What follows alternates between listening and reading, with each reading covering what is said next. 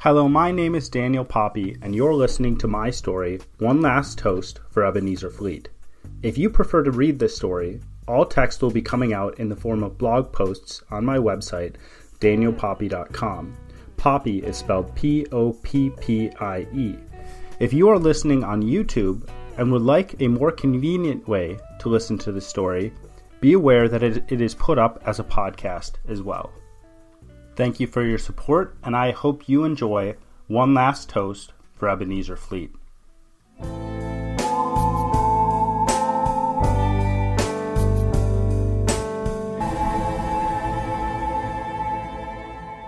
One Last Toast for Ebenezer Fleet, Chapter 7.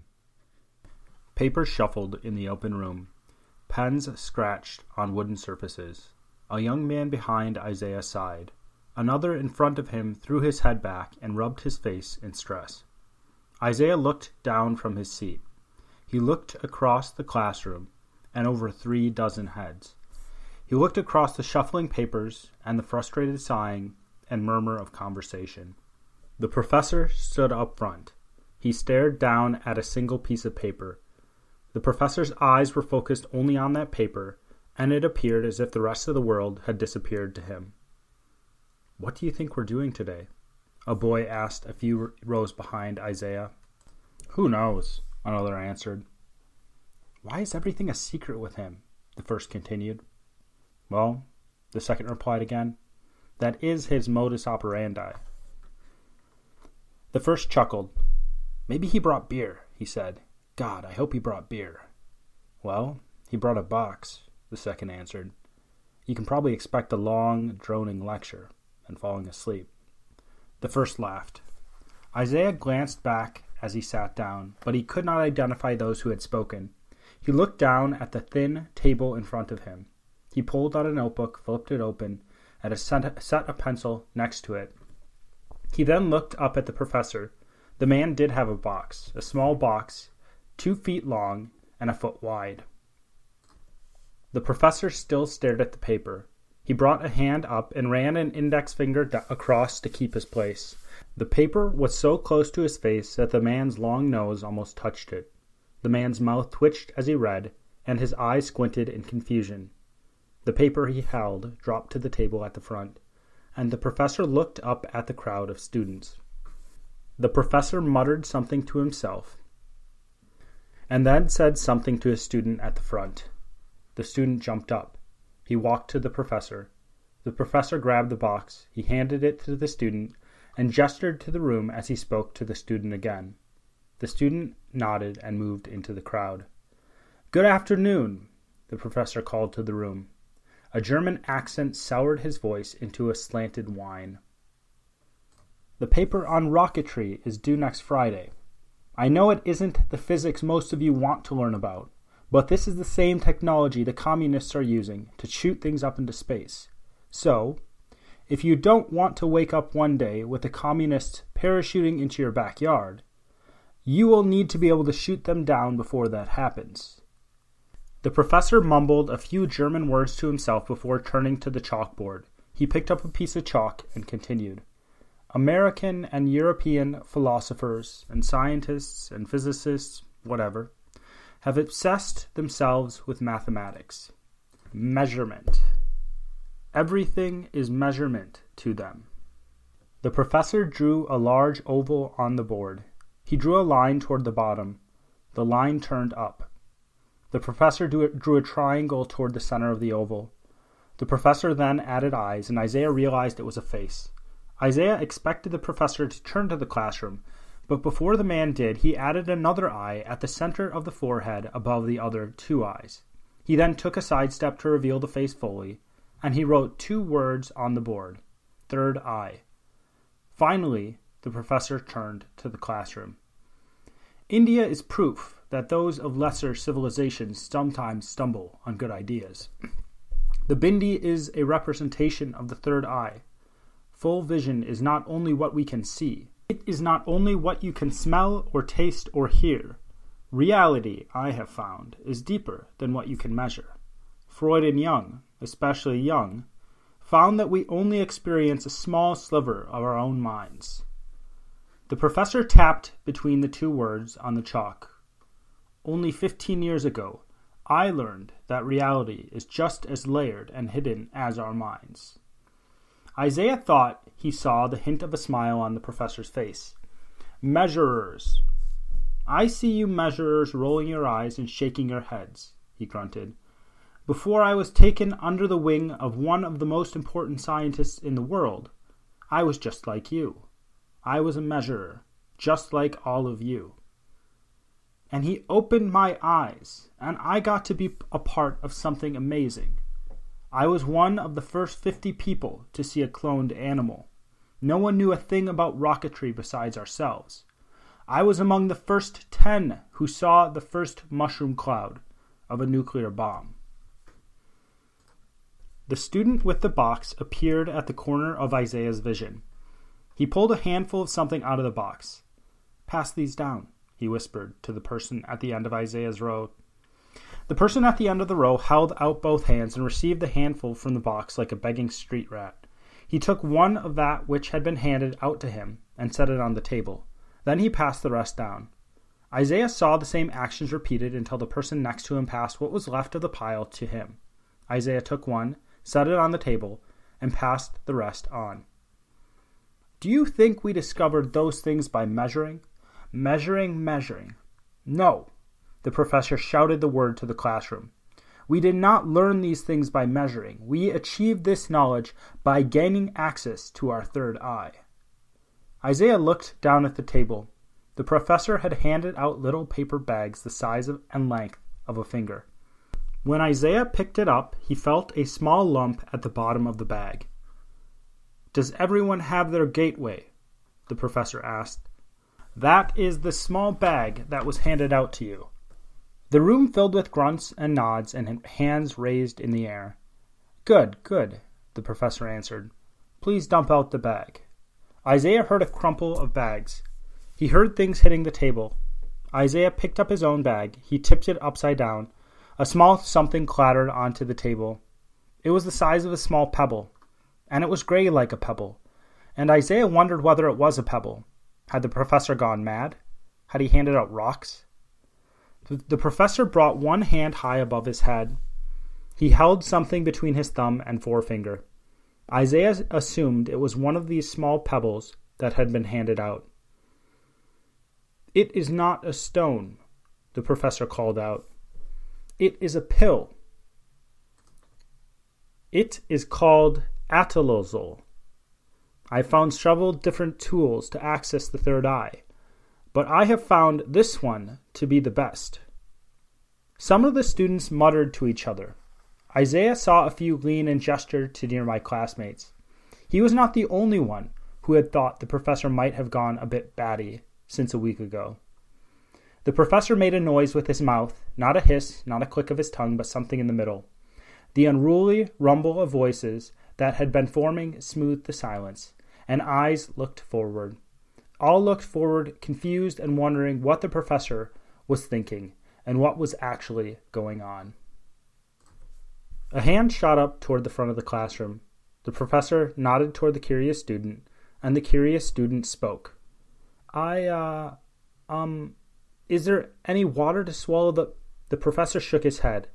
Annoyance flashed over his face, then he looked across the entire classroom. I know some of you are skeptical. I was skeptical myself, and to you who think I am going mad, what is the harm in swallowing an ugly little placebo? The professor reached into his breast pocket. The room remained silent. Isaiah held his own breath, and he wondered if others were doing the same. Isaiah watched as the professor attended to what he was pulling out of his pocket. It was a single cigarette. He put it between his lips. He brought up a small lighter, and he lit it. He took a few delicate puffs. He walked over to his chair. He sat down, seemed to make himself comfortable, and then looked at the classroom of young faces. You may begin, he nodded to them. Isaiah looked down at the table once more. The little gray pill pointed toward the door. It still looked like a small, smooth pebble to him. And he still wondered if the professor had gone mad. Isaiah reached out. He picked up the drug between his fingers. He rolled it on to the flat of his palm. He looked down. For a moment he hesitated. He hesitated and wondered if he should throw the pill away, but almost on impulse, he instead brought his palm up to his mouth. The pill flew in, and he swallowed before he was able to reconsider his choice. For the first 10 minutes, nothing happened. He sat back in his chair, he looked around, he watched as others swallowed the pill, some quickly, some slowly, some with difficulty, and some without any. Most did what he did. Most sat back and looked around and waited. One or two mumbled to those near them, but they did not take long. Most just sat in silence and waited and looked to each other to see if anything was happening, and looked at the professor, whose head was bent down, reading a book. Isaiah wondered if he should leave after the 8th minute. The professor had played a trick on them. It was all a lesson. After sitting and reading and leisurely smoking, he would stand up. The professor would turn to the classroom and smile. He would chuckle. And what would he tell them? He would ask them all what they had expected. He would ask them if science had ever been so easy. He would laugh again and say that they all already knew you could not just take medicine and gain access to hidden knowledge, because hidden knowledge of that kind did not exist. Isaiah could already hear his whining accent. Do you think I sold my soul to the devil, or some sort of drug to get here? And the professor would scoff. I've dedicated my life to this, he would say. Countless hours of struggle. And then he would turn to the blackboard. He would start to scratch out a cross-section in chalk, and he would go on teaching as if nothing had ever happened, because in that scenario, nothing had. Instead, the man did not stand up after the 10th minute. He only looked up and surveyed the students in the room, as if he were waiting for something. When the first student slipped out of his chair, the thought flashed through Isaiah's mind that the professor had poisoned them all. But that thought fled as soon as the fallen student pulled himself up to his feet and began to look about his head as if something was up near the ceiling. How did you get up there? The student called into the empty space. Well, are you going to come down? He answered after a short moment of silence. The boy's eyes followed an invisible something across the ceiling. Then his eyes darted around the ceiling as if he had lost sight of what he was looking at, and then a big smile spread across his face. Another student in front of Isaiah leaned as far back in his chair as he could and burst into clattering laughter. The student to Isaiah's left muttered to himself. Someone behind him called out across the room. Who are you? The student asked. But I don't know where you are going. Isaiah heard a student stand up behind him. But who are you? And what if I don't want to? Isaiah watched other students follow similar patterns across the room, but as he watched the drug act upon their systems and displayed in their actions, he felt nothing. He expected to feel a sweep of inebriation or something like it filling his body. He expected the world to melt around him and reveal a fantasy-scape. He expected pleasure, light. Where was the dissolution of the real world? Where was his laughter? Where were the people the other students were talking to? Or his own transcendence? Isaiah sat in his chair another 10, 15, perhaps 20 minutes without reaction to the drug. All the other students he could see had already reacted to the drug. It was only himself and the professor who were still sober. And he saw that the professor was doing the same thing as himself. The professor was looking across the room, but he was looking with more intensity than Isaiah had looked. Isaiah watched the man for several minutes. He saw how he would lock his eyes on one student. He would watch the student for half a minute, maybe more, and then he would give a little shake of his head that seemed to convey disappointment. For a moment, the professor and Isaiah's eyes met. Isaiah thought he saw surprise glint in the cold eyes of the man, but the professor's eyes moved away before he could be certain. Isaiah leaned back. He stared at the ceiling high above his head. His eyes followed the curve of the beams that stretched up to hold the roof. For a moment he wondered where such a large piece of wood had come from, and he wondered how a piece of lumber so large had been fashioned into something so graceful. Isaiah sighed. His eyes lowered from the lithe rafters to the blackboard. He glanced at the professor, then to the door, and finally pushed himself up to his feet. Though the drug did not make him float above the floor or fill his vision up with alien creatures or alien spaces, it had done something in his stomach and his bladder. Isaiah shuffled sideways through the desks. He climbed around a muttering student. He sidestepped one still calling to the front of the classroom. He passed several more students wrapped up in the drug, and the final one he passed sat near the door. This student was crunched up in a fetal position.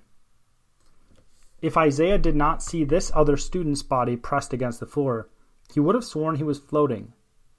The student had the perfect picture of peace upon his face. Isaiah was glad to leave the noise and disorder of the classroom and enter the hallway. He turned left toward the bathroom. He did not look back into the classroom.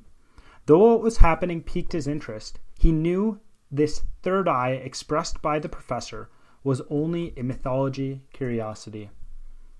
Though the man said this was how he and his German colleagues made great leaps in technological development, Isaiah knew it was a joke from the professor at the worst, and a delusion the German scientific community had plunged themselves into at best.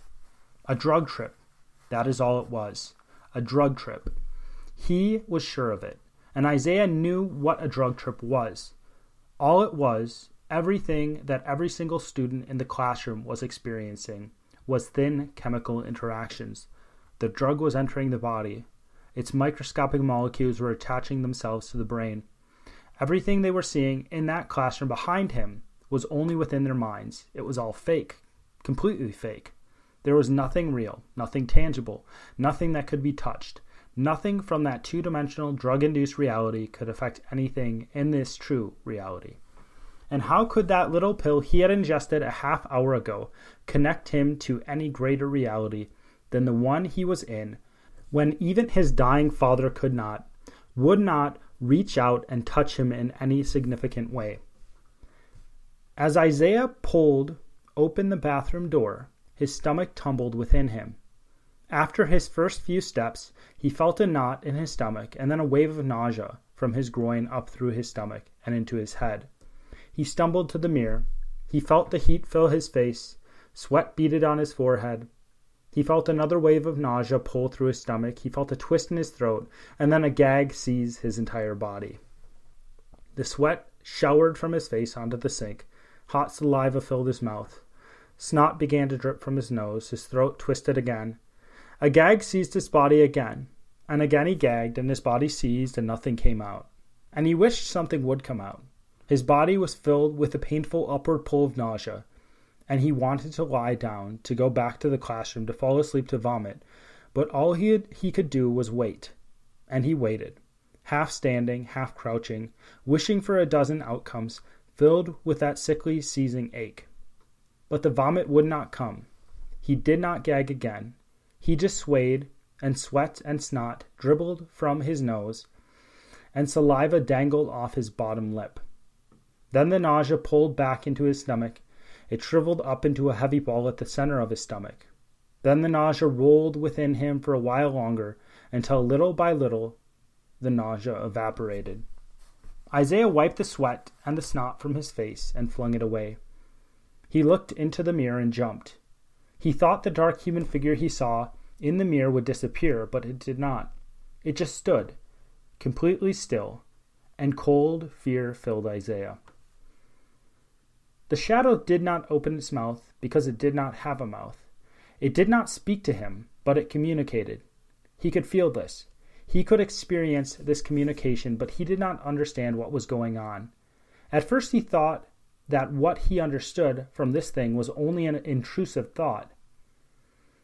But as it continued, he knew what he was understanding was not from himself. "I have been waiting for you," it said, or whatever one would call this communication. Isaiah did not answer. He was too frozen with fear. "You are right to be afraid," the being continued. "Most people are afraid, but most people think they don't need to be. Most think they are the same as me, and I am the same as them. But you know." The voice was so smooth, gentle, kind, like a nurturing parent. You know that I am dangerous. I feel it within you. I knew that you were the only one who would understand. So that is why I am talking to you." Isaiah thought the being chuckled, but it did not. It only conveyed humor or something like humor, because it was not humor. It was analogous to humor. It was something beyond human experience. It was light, it was warm. Isaiah did not find humor move through him, but if he were to describe exactly what he felt from that being, he would have called it a chuckle, but it was not. "You are chosen," the being continued. "Not the chosen one. You're not that special. But you are chosen." Isaiah glanced at the thing again. It seemed to pulsate. It seemed to writhe as if it were covered in moving beetles. Cold fear continued to seize him. His face and hands became hot. His breath came out heavily. He wanted to move. He wanted to leave the bathroom, to run even, but he felt too much fear. His feet felt cemented to the floor. He could not even move his hands from the side of the sink. "You may speak," the thing communicated. It seemed an endless amount of time that Isaiah tried to speak, his teeth clenched together in fear, and each moment he had to will them to open. When he was finally able to open his mouth to speak, the only sound that came out was a fear-filled squeak. After another squeak and a gargle from his throat, he was finally able to form full words. "What do you want from me?" Isaiah asked. He thought he felt another wave of nausea fill him, but it faded before he retched again. The thing chuckled again, or that thing which seemed like a chuckle to Isaiah. Isaiah heard a whistle, and then the sound of wind that was not accompanied by wind. A small spot on the dark shape began to shine, a spot the size of a quarter, and the little spot on the dark being shone like the sun. And even through the mirror, Isaiah had to squint to look at the figure. Then the spot grew. It leached outward. It grew from the size of a quarter to a spot the size of a baseball.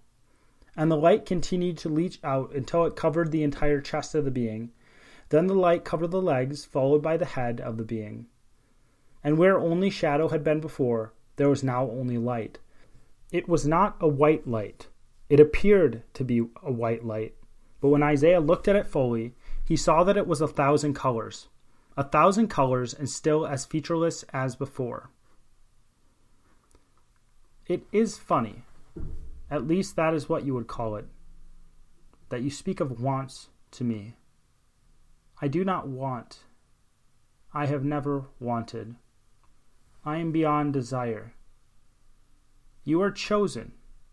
I do not desire you. I do not desire to be rid of you. You are chosen. I do not choose. I do not make any choices. I did not choose you. Isaiah stared at the being. His eyes filled with light. All he was able to see was white, and he had the sense that this being had surrounded him entirely. He was within this thing, and he was frozen. And he was burning hot. And a blindfold of light had been wrapped around his eyes, and he could see miles into the distance, farther than he had ever seen before. He felt love. He felt like an infant swaddled and looking up at the caring eyes of a mother, but he had never felt such hate in his life. And maybe that hate was the only thing he felt. And that hate was all this cold and heat and love, all blended together into what he now understood as hate. Why am I here? Why do you communicate with me? Isaiah strained the words through his fear. I understand why, the thing answered. First, you aren't here. Here does not matter. Here is not here, and there is as here as here is here. The why of why you're here does not matter because the here does not exist, so the why does not matter. Isaiah shivered. He caught himself holding his breath. He breathed out slowly, and he wished he could run away from this thing. And while he wished he could flee in terror, he wished this thing would wrap about him and hold him in the closest embrace. It was an evil thing, such an evil thing, the evilest thing he could ever imagine. It was a beautiful thing. All the beauty of the world collapsed into this being, more beautiful than the human body could begin to understand. "And why do you contact me?" Isaiah asked again. His voice still quivered. "I have minds within me that contain knowledge that will change the world.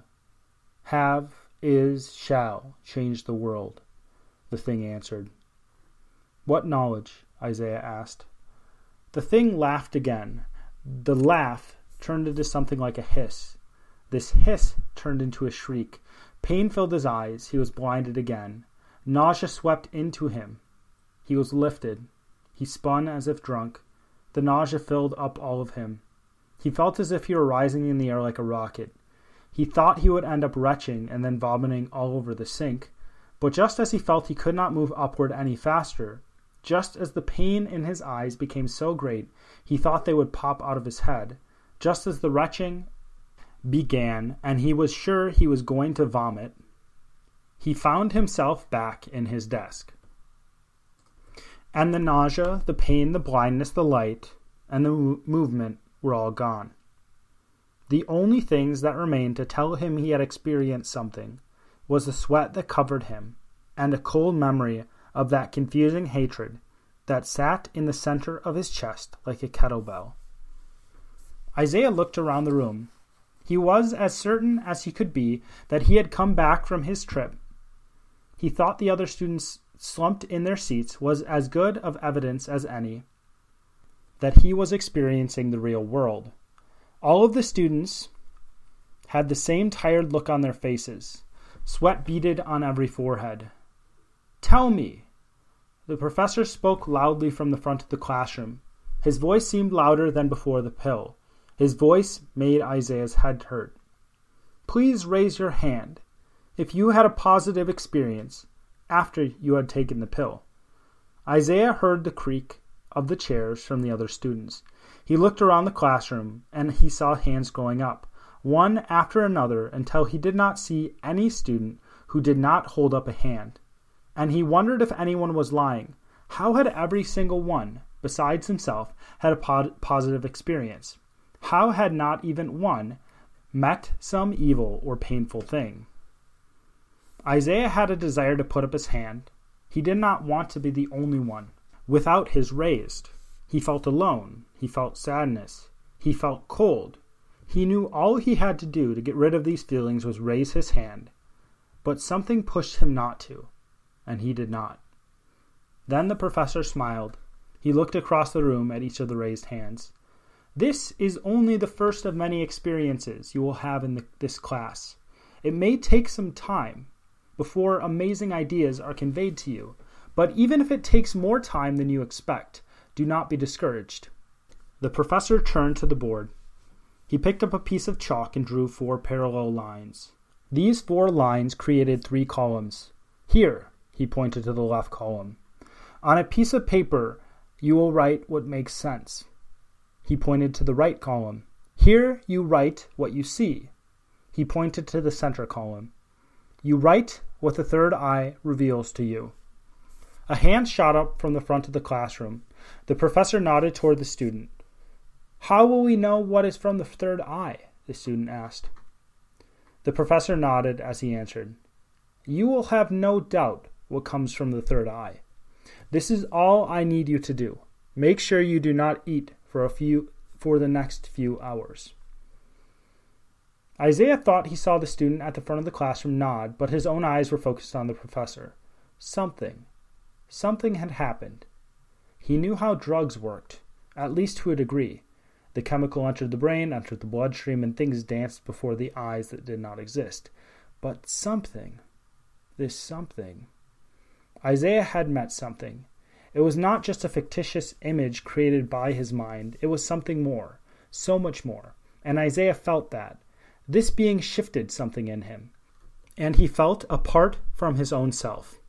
He was in his body. He was himself, but he had changed. As the rest of the classroom bustled with students gathering their things and heading toward the door, Isaiah felt himself sink heavily into his chair. Two students began to talk and laugh about how the professor's third eye jabbering must be a joke. Another joined in, and the conversation quickly shifted to lunch. Isaiah looked at the professor. The man looked down at his open briefcase. He seemed to move some papers around. He tossed a book in. Then he snapped the briefcase shut. The professor glanced at the board. He looked to the door and the clambering students, and then his eyes moved from the door up to the seats. The professor's eyes whipped across the seats until they caught Isaiah. Isaiah swallowed as the German's eyes grabbed him. As the professor stared at him, Isaiah did not see the old man blink. He only stared and continued to stare. And even after Isaiah's eyes broke away, he knew the professor's razor eyes still stared at him. Isaiah looked down at his books. He grabbed his bag. He shuffled his things into his bag. He tossed his bag over his shoulder and, keeping his eyes on the floor in front of himself, he shuffled out past the other seats and made his way toward the door. "You!" Isaiah heard the professor call from the front of the classroom. Isaiah did not want to look back, but something turned him. Something. It was not himself. And he looked fully at the professor. The professor motioned Isaiah to the center of the room. Isaiah's legs felt mechanical. He wanted to leave, but his legs moved on their own. He wanted that acid in his stomach to dissipate. He wanted to forget everything, but he was walking back into that drug trip, the darkness, the weight, and the thing that spoke to him. "What is your name?" the professor asked. Though the scar on the man's cheek always made him seem ferocious, his voice had softened, like Isaiah was some sort of prized son. "Isaiah Fleet." The words were level. Though Isaiah did not feel calm, though he felt the opposite of calm, with a slow rise of worry filling his throat like vomit, he refused to show it to the man. "Is this your first class with me?" the professor asked. Isaiah shook his head. "How many?" the professor continued. Isaiah glanced at the board. The three eyes the professor had drawn on the board were still there. The two natural ones seemed to glance off toward the door, and the third, the central eye, seemed to stare right at him. He continued to stare at the eye as he recalled how many classes he had taken with this specific professor. He knew it was 3 almost immediately, but the odd intensity of that strangely round eye caught him for a moment before he remembered that he had not answered. "This is my third," he finally stammered out. The professor nodded. Something like a smile formed on his face, but his eyes, despite that curling mouth, remained cold. "You saw something different than everyone else," the old German continued. "All the others, they were transported to places of delight, but you—" The professor turned to the drawing of the three eyes himself. "We all experienced it back then," he said, as he continued to stare intensely into that central eye. All together, swept up. The fake smile dropped from his face, and it was replaced by clear, serious delight. Then he turned to Isaiah with a smirk, as if he had forgotten about him. "Do you know where my office is?" the professor asked. The affected softness was gone now. His old, serious, matter-of-fact cadence was back. "I do," Isaiah answered. "It's in the syllabus." 15 minutes. Meet me there." Isaiah nodded and was going to answer the professor, but the man was already halfway across the room and at the door before Isaiah could get any sound to come out of his throat. "Yes, sir," he said to the empty room. Then he looked at the last glimpse of the professor disappear from the doorway. Then he looked to the eyes, then to the classroom, then the seat where he had taken that innocuous-looking pill and seen that dark figure behind him. Isaiah felt fear sweep over him, and he turned and walked toward the door as fast as he could so as to escape any danger that was still in the room, to escape that dark thing if it still remained. As the classroom door slammed behind him and he hustled down the hall, he was not sure he could escape it, and he wondered how he would sleep that night. Is. Isaiah jumped as he heard his name hissed out. He glanced back, but he did not see anyone. Is. The name was said louder this time. It was from the left, a familiar voice. He was sure. Isaiah sighed in relief as he turned and saw Daniel.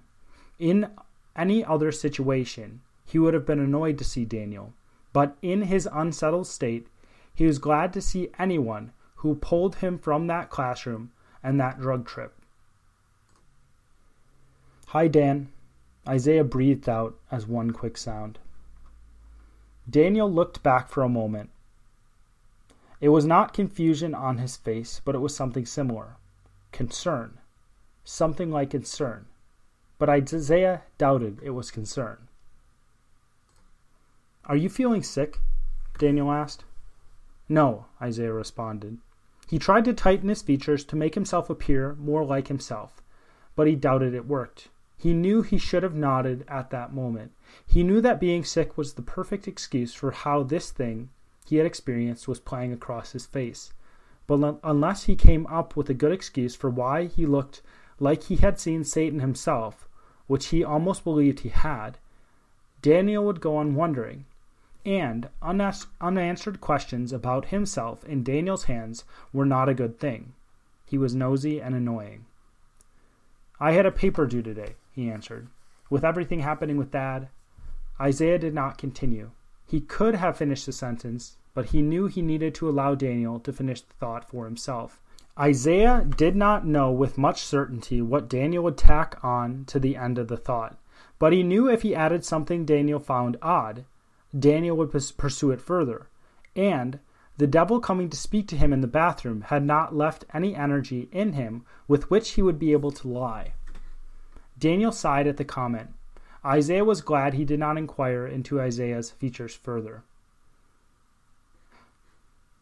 But he was surprised at this emotional reaction from his brother. It was not the anger he had seen in the hospital, anger Isaiah had expected. It was a man whose circumstances had beaten him into some sort of submission, and Isaiah had never seen his brother in such a state. "I came to talk about Dad," Daniel continued. More news from the doctors?" Isaiah asked. "Bad news?" Daniel shook his head. "I got a little angry at the hospital, didn't I?" Isaiah smiled at the understatement and nodded his head. "I shouldn't have gotten angry," Daniel continued. "I should have controlled myself." Isaiah nodded again, not to agree with his brother, but to push him toward his intended purpose of why he had sought Isaiah out in the middle of the day. "I set a bad example." Daniel let the words hang in the air for a moment, as if he were waiting for Isaiah to absolve him of this wrongdoing, but Isaiah did not respond.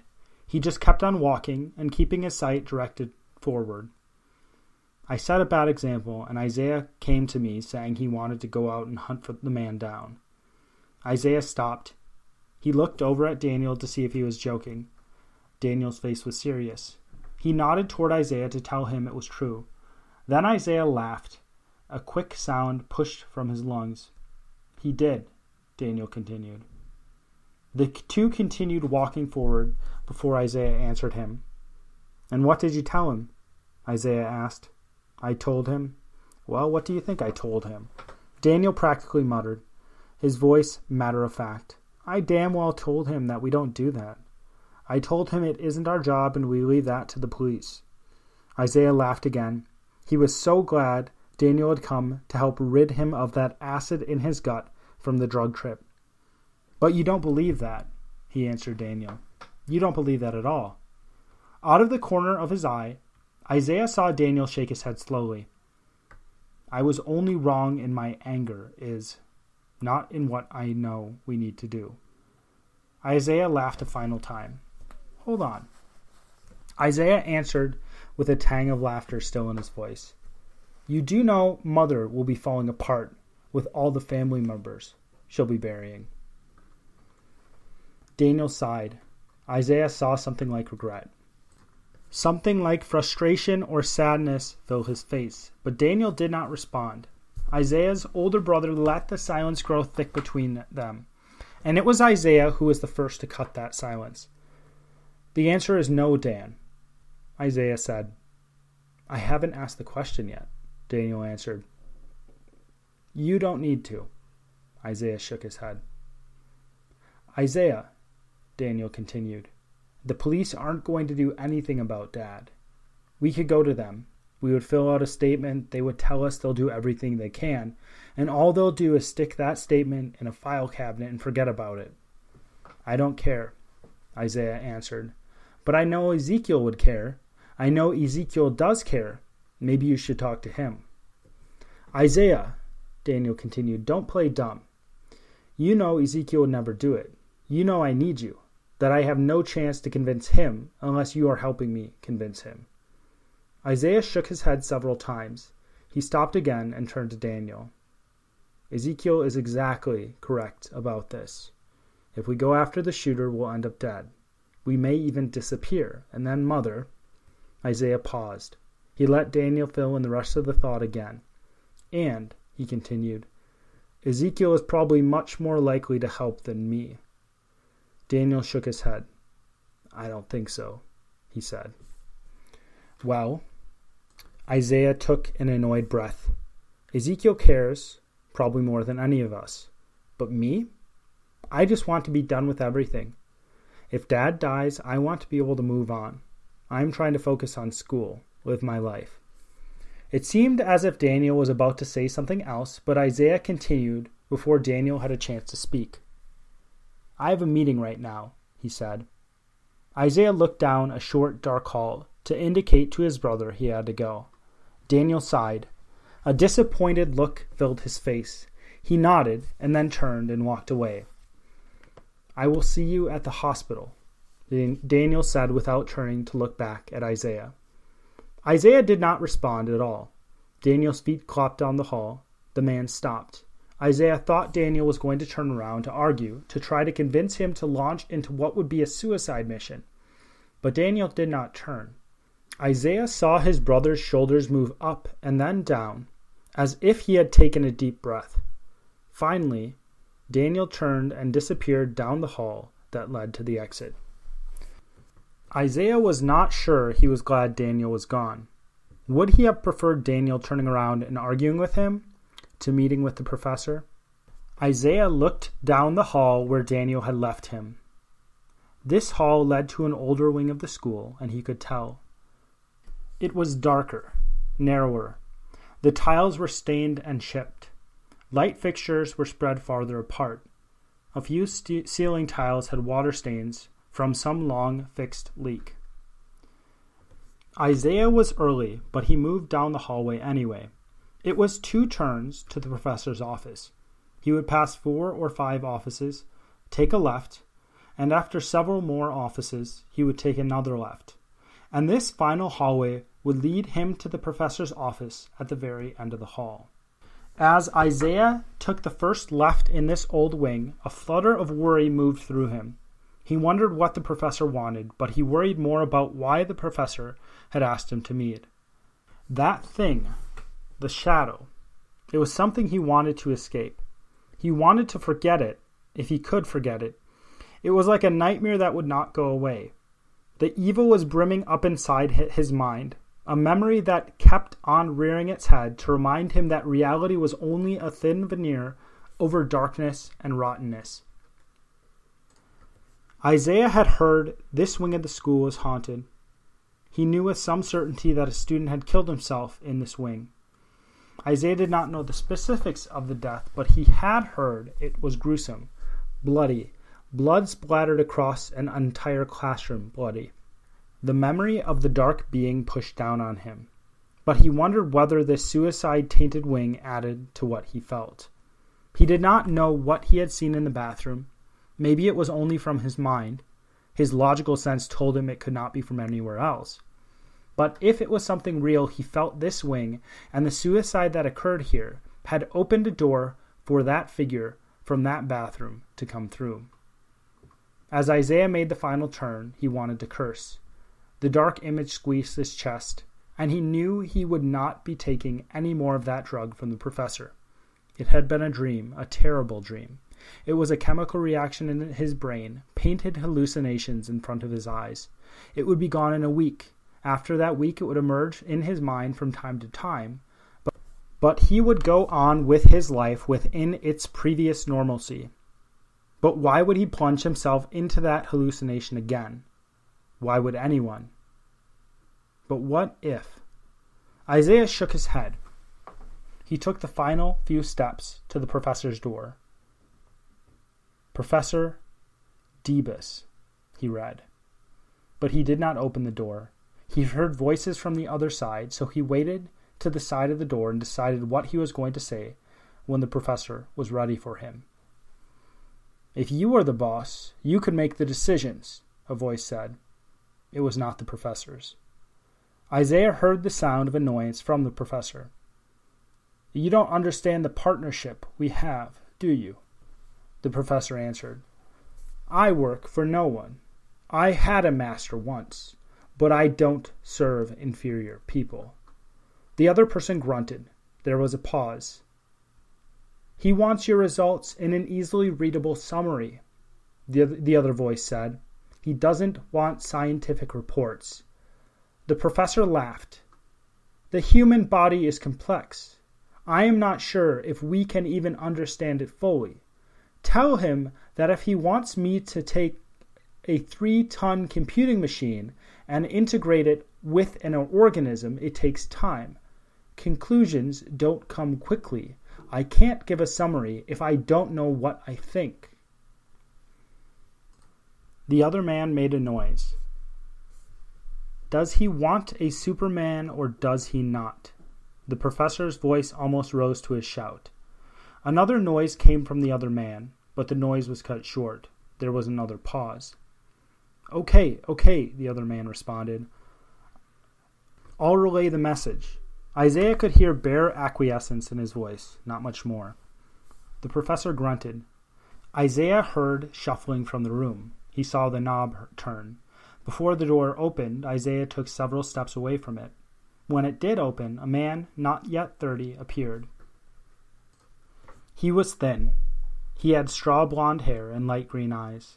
The man glanced at Isaiah but passed quickly, as if Isaiah did not matter at all.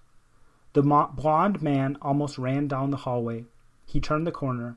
His footsteps pounded on the floor. The door swung shut before the last noise of the man disappeared. Isaiah did not open the door right away.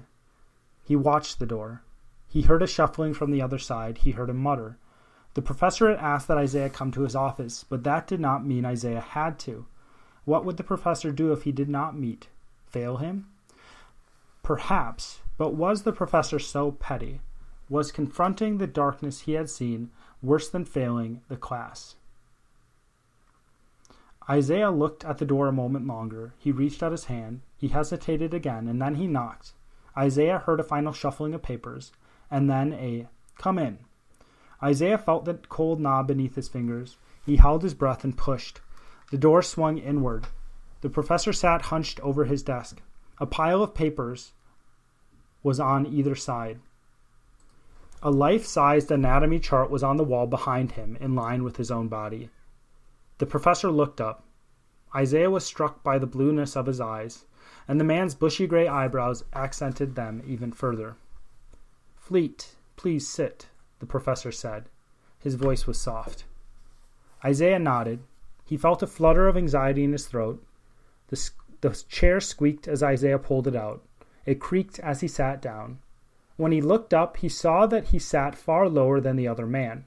Isaiah's neck met the top of the desk. His eyes were level with the man's chest. "It's Fleet, correct?" the man asked as he looked down at him.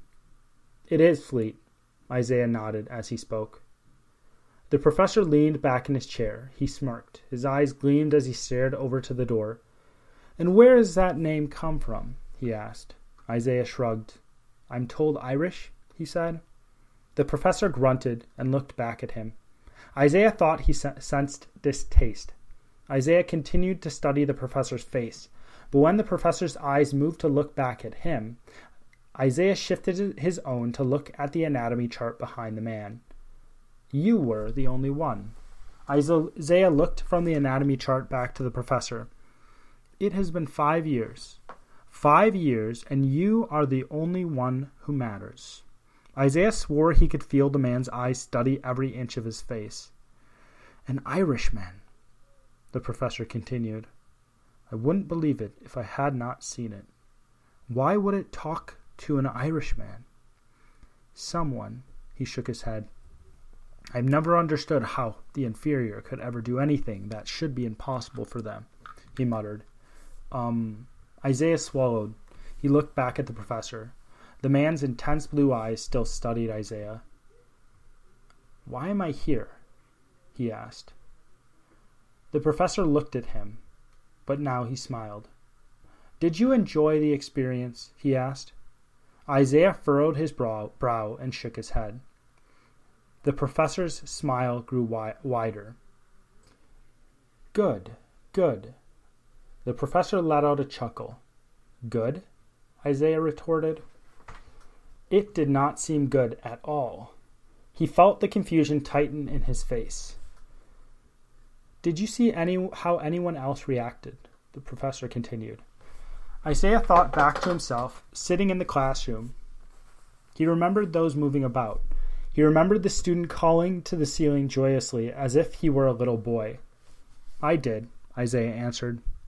And the smiles on their faces? The professor asked. I did, Isaiah said again. I've seen so many happy students, and all of them think they are stepping into a world of hidden knowledge. The professor swiveled on the chair until his body was parallel with his desk. He looked at the anatomy chart. He sighed. So the drug is all a lie? A joke? Isaiah asked. The professor shook his head. A slow, somber shake that made even Isaiah feel sorry for him. No, the professor's voice was subdued. Not a lie, no joke. He shook his head again. I remember the dark rooms, the drink. We thought rituals would help, and we all swore we saw a figure. Maybe you would call it darkness, and we spoke to the figure, and the figure spoke back, and it gave us information, figures, equations, images. The professor took a final look at the anatomy chart, and then his eyes wandered back to Isaiah. They were nowhere near as intense as before. 15 years ago, and I've been teaching students for 6, and you are the first in whom I've seen fear. The professor leaned forward in his chair and put his elbows on his desk. What did you see? He asked. The question was more concise and more forceful than the meandering about his memories. The word caught in Isaiah's throat. The same fear he felt before he opened the door fluttered in his throat. I only saw it through a mirror, he said. The professor nodded. Start at the beginning, he said, just after you took the tablet. Isaiah nodded back. He swallowed as he thought back to looking down at that small pill. The bathroom flashed through his mind. He saw the thing. He felt its weight pressed down on him again. I didn't see anything at first, Isaiah continued. He spoke with unfocused eyes, as one remembering what had happened and forgetting everything in the present. I was sitting in the classroom. Everyone was reacting to the drug. I had to go to the bathroom, so I got up, and after I was in the bathroom, I saw it. I saw it through the mirror. I never looked back, but it was there. And what did it look like? The professor asked, when Isaiah paused. How did it make you feel? He added. Isaiah took a deep, ragged breath of fear.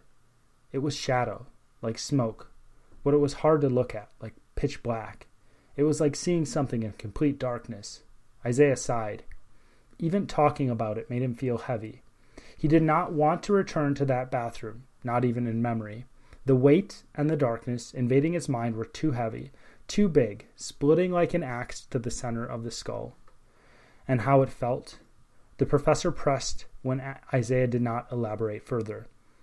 Isaiah felt pain twist onto his face, but he did not care if the professor saw. He was sure the pain, if he could even call it that, within him, was far greater than the pain his face could display. He wanted to stand up and tell the professor to go to hell.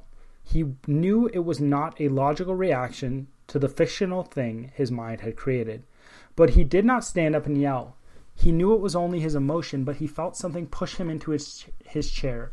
He tried to pull himself away from the thought, but the thought crowded in on him until it was the only thing in his mind, and something pushed him to speak. He knew it was himself making the choice, but the act felt like he was not the one in control. The world was over. The fear flooded into Isaiah as he spoke. If that thought was real, if that darkness was real, it was in the room. If anything with intelligence existed outside of the realm of what humans could perceive, it was that thing, and only the real presence of that thing could elicit the emotions within him that he now felt. But no, Isaiah continued. The world was not over, he stammered out. I see myself. Isaiah saw darkness at the edges of his eyes. Still. I am still, unmoving. He had a sense that the dark being was in the room. Not still. Unmoving, yes. Something like that. Stuck. Isaiah felt the fear build in his throat. I'm stuck. He tried to swallow down the fear, but he could not. The darkness spread from the edges of his vision toward the center. I am... His vision became black, his ears began to ring, a pain shot through his jaw from one side to the other, just under his ears. Lost? He did not know if that was the right word, the right concept. Dark? He knew that was not correct either. Sick? Breaking? Rotting? Falling down? Isaiah's breath thickened. The fear grew. The fear filled him. Panic. Panic bit him in half. Isaiah now knew what the word was that would describe how he felt, but he could not say it. A whirlwind of black swirled around him. Fleet! Isaiah saw the light. The professor was before him. The whirlwind had hushed. Isaiah was in the office again. It was only in his head. The only thing that remained was his heavy breathing and the emotions in his body. It was the same as before. It happened. But it could not have happened because the only thing humans had to work with was the physical world around them. Mr. Fleet, the professor said again. Isaiah looked at the professor. You saw darkness? The professor continued. What did it say? What did it ask you? The professor asked. Isaiah did not answer at first. He had no issue remembering what the being had said. It had told him he had been chosen. At first, Isaiah thought that he would tell the professor this information. Why not explain what some fictional being had said? The thing, it asked who I was, he lied. And I told it my name, he continued. And it asked why I was there. What did you say? The professor interrupted. I couldn't talk. I was just scared. I just stood there.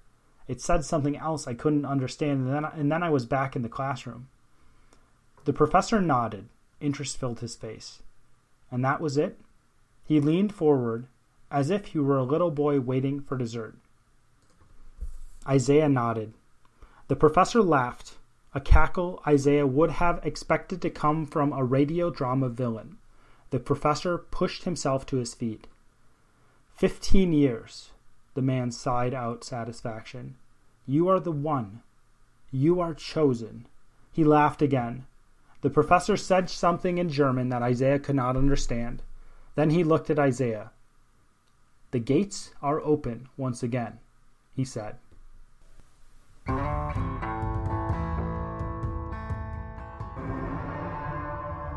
If you enjoyed One Last Toast for Ebenezer Fleet and would like to show your support, the biggest way you can do that is by heading over to iTunes and giving this podcast a 5-star review.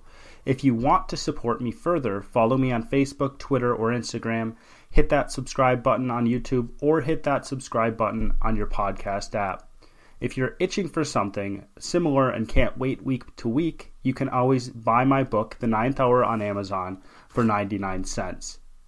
Thank you for your support ahead of time, and I'll see you next week on One Last Toast for Ebenezer Fleet.